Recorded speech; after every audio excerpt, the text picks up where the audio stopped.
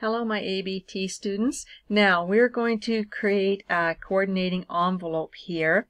We already have the letterhead done, and it tells you to make sure it's still open on your screen. Okay, so mine is still open on my screen, and if yours isn't, then open it up so that you've got it.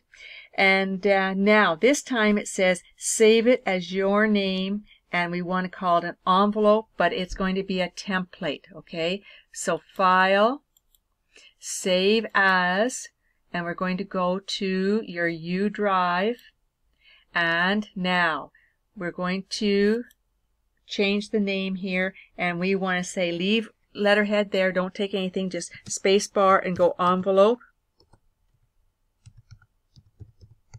Okay, envelope.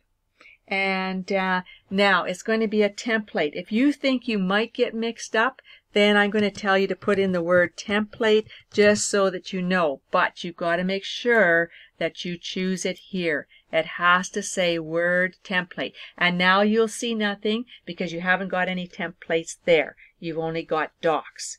So make sure that you say word template. All right, so then this means then we can use it many, many times. All right, so save it. Okay, that piece is good.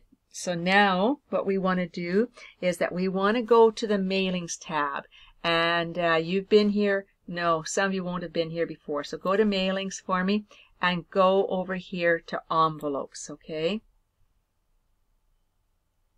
And don't crash. Okay, there. My envelopes have come up. And now it said, you see that you got envelopes selected. That's what we want. And now there shouldn't be anything in this delivery box, okay? So if there was, you would delete it, but there's nothing. Now, if in the return address box here, if there's anything here, then you would take that out also. And now, do you see where it says omit? We don't want the return address. So put a check mark in here to say no return address, omit it. All right. And now click the options button. Okay, so we want to go to options here.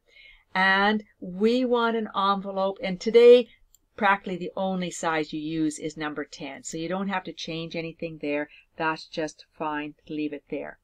All right, so now you're going to say okay. And it says we want to go to add to document. Okay, so add to document. So say add to document. And now I'll go to view here. One page just so you can see it, and you see the envelope is above your letterhead. Okay, so that's what you're going to be creating. You're going to be creating a letterhead, or pardon me, an envelope now using the material from your letterhead.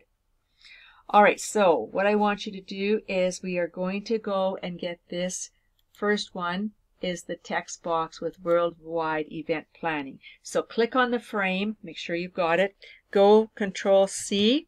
And now you can go Control Home or scroll up. It doesn't really matter to you. So just click here. That's fine. And go Control V. Now, it came in horizontally as you would have expected it to. All right. So what we want to do is we want to rotate it. Okay. So go to Format, and you're going to go to Rotate and say Rotate left 90 degrees. All right, now we've got it. You could have used this to rotate it also, okay? And now it's too wide for what we had. And, all right, it asked me to set the shape height to 0.5. Well, it's pretty close to that, but we'll make it exact, 0.5. And it says put the width to 3.0, okay? 3.0. And press enter there. And where did you fly to? Oh, great luck. Okay, go Control Z. Okay, I'm going to tell you to size it down this way. All right, because words got too fickle there, and our text is too large. All right, we're supposed to put it down to, so click on the frame so the frame is solid, and then when the frame is solid, you can just go to Home and make it size 14 that you are supposed to make it there. All right. Okay, so now we want to move the text box so that it is down here, about here, I would say would be good. All right, I'm going to make it a little bit skinnier here. Okay. All right, so now there we are. We've got Worldwide Event Planning incorporated. Let's save your work right now. Go Control S to save.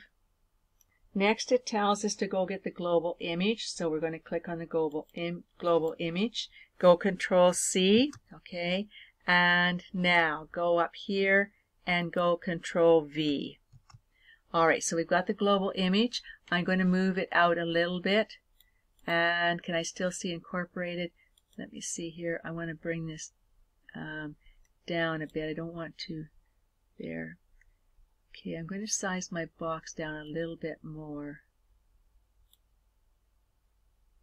All right, I think I'm far enough away from the picture that I'm okay. Then the next thing it says is go down and get this text box. So click on the frame, go Control C, come back up here, and we'll click about here and go Control V. All right, so now I'm going to move my text box over a little bit, pull this up a little bit higher. Now, it told us to take out, only keep the 2 lines in there of the address. So we're going to take out the email and the phone number. We're going to delete that. So delete it. Now size this box up so you just take up the room of what you need. Okay? I think that can come there. I'm going to take off my show and hide for a minute here. Okay, that looks pretty good. I've got the event planning coming down here, the address coming here. Now, I maybe could move this a little bit, but I don't think any closer, and that one's not any closer. Okay, I'll put my show and hide back on. Now, this paragraph symbol is really important. Don't you delete it. Look at here. It's a text box, and it's for the delivery address, who the letter's going to. If you delete that, you won't be able to put in the letter address. So never delete that paragraph symbol, no matter what.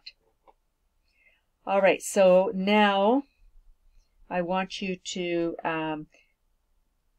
leave your cursor right there, and you're going to just put in a square bracket, and you're going to type address here. Type, and that's just telling people so they don't delete it. Address here. All right, and then square bracket. And I see here I got a curly bracket, so I'll fix that. Square bracket. Okay, so type address here, and that's all you need to complete your envelope. All right, so let's go down. There's your letterhead. Let's go to View Multiple Pages, and you should be able to see, and that's why that page break is there, because the envelope is a page by itself, and there's your letterhead. Now, when you looked at one page, obviously it showed you everything on one page. If you look at your multiple pages, then you see your envelope and you see your letterhead.